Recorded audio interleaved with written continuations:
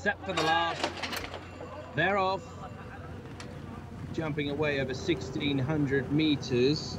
Helal Al Dahab was the best away from the inside stall and shows up by a length and a half to the red headgear of Fakir Depoy, racing in second. Green sleeves of Al Harif, extreme right of this angle, now moving into a share of that position, and this leading trio are pulled 2 lengths to the good now to the blue sleeves of Hamas Al Khaladir, who has just been overtaken there by Bayrak Al Hizam. The final pair, Haydar's black and orange jacket, and towards the rear of the field, Bariz is no more than 7 lengths off the leader as they go midway down the back straight. And it's a 3-way go here up top, as greys either side, as through the centre, Fakir Depoy maybe just narrowly in front.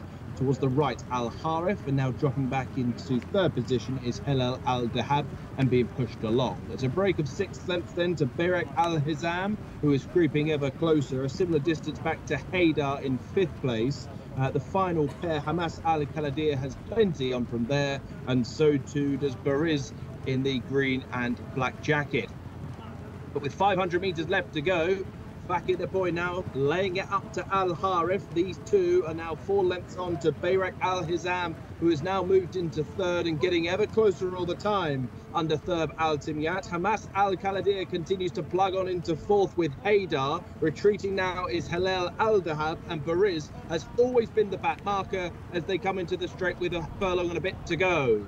And up ahead, red jacket of Fakir Depoy. Over on the far side, Al Harif, but absolutely flying home is Bayrak Al Hizam down the centre, moving into a share of the lead now as they race inside the last 100 metres. Bayrak Al Hizam is now produced and takes over under third Al Timyat and will go on to win. Bayrak Al Hizam, the winner, to Fakir Depoy in second. Third place for Al Harif, a big gap back to Hamas Al Khaladir, and Haydar was the next one home.